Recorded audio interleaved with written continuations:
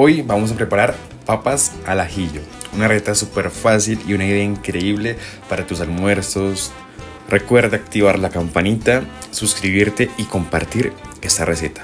Abajo te dejo las cantidades exactas de esta preparación. Lo primero que vamos a hacer es cortar nuestras papas en cuartos. Esto hará que se cocinen de manera homogénea y podemos hacer esta receta mucho más fácil. A nuestra agua le vamos a agregar un chorrito de sal y vamos a dejar cocinar. Importante, miren la textura que deben tener. Y mientras tanto vamos a dorar mantequilla en una sartén.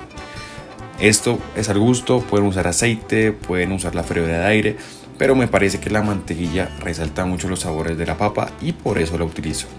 Cuando derrita, agregamos nuestra papa y dejamos que dore, que se integren todos los sabores, la mantequillita, y luego agregamos ajo en polvo, en este caso paprika, y vamos a mezclar muy bien, que todo se integre.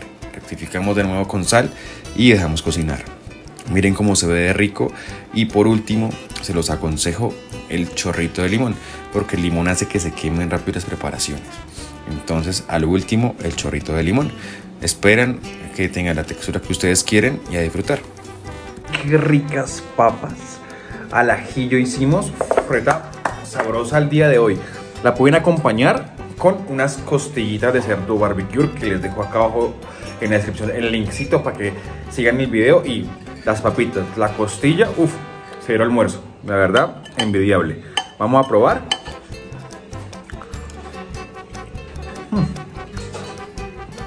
Muy bueno.